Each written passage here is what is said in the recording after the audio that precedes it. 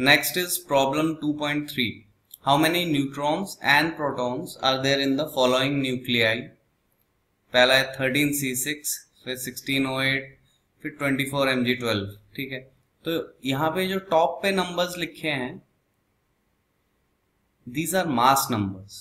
ठीक है, ये मास नंबर होते हैं.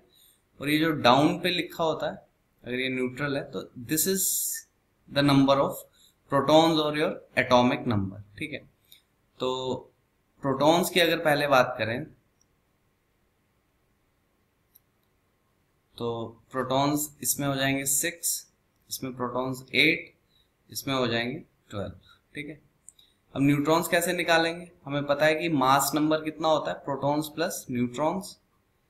तो मास नंबर 13 है, प्रोटॉन्स हमने निकाल लिए 6 और न्यूट्रॉन्स n मान लेते हैं, तो यहां से n कितना हो जाएगा 7. सेम फंडा यहाँ पे भी लगेगा.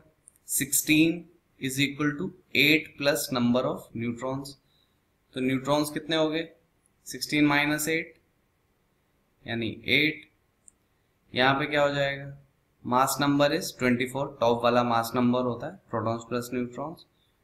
12 प्लस न्यूट्रॉन्स, तो यहाँ पे न्यूट्रॉन्स कितने आ गए 12. Alright, Fairlie straight forward. Okay.